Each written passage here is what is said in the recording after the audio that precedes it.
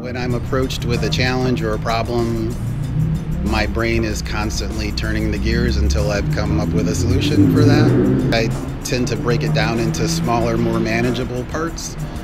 I just had to spend a lot of time thinking about it, come up with a plan of attack. Something of this scale is a completely different approach from studio work, even from regular mural work.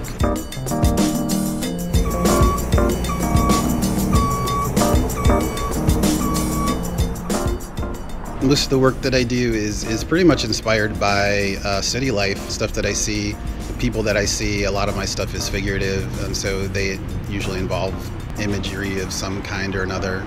I draw things that I see in the street all the time. I think the aesthetics of the city itself is always very inspiring to me.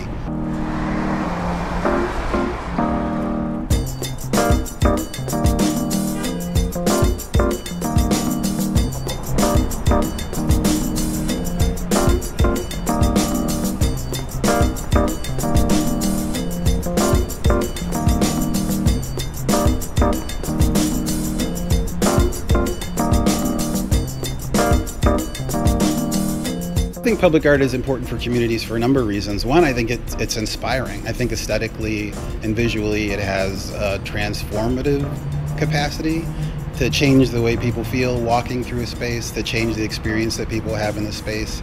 I think it's a great point of conversation, especially something that I hope to be an iconic piece of the neighborhood that people will be like, it's right by that giant binocular lady mural, you know, like I would love to hear people using that as a landmark.